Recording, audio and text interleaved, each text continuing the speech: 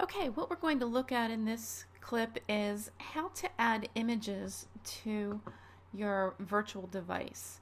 So there may be times where you'll want to work with images from the gallery, and by default your virtual device doesn't have any in there. So I'm going to demonstrate one of the techniques in order to put some images into one. So in Eclipse, over on this tab bar over to the side, we have some different options, right? We have DDMS. Now I have one of my emulators already running, so this is the emulator that I have going. And so in the DDMS, it shows the emulators that are running at this time. So I'm gonna just select this emulator, and I'm gonna expand the MNT folder and the SD card folder.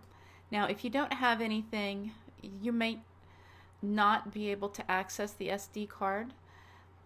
This has a lot of other content in it based on the type of emulator that it is. But there's also a pictures folder within this SD card. So if I expand that, you can see these are the two images that I already have on there.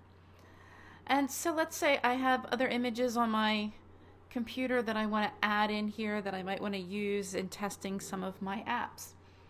So I'm just going to select this folder, and then up in this top corner I'm going to choose push a file onto the device.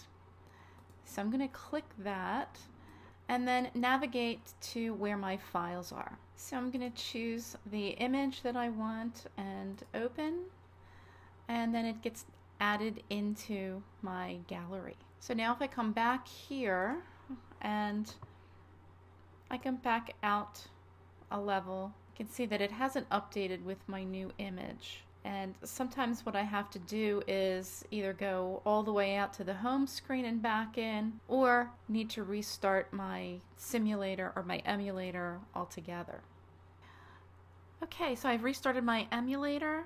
Let me go into the gallery and see if it's updated it with my added image. And yes, here is my third image that has been added. So that's a technique that you can use to add some graphics or images to your gallery so that when you're building any applications that might use it, you have some content in there to work with.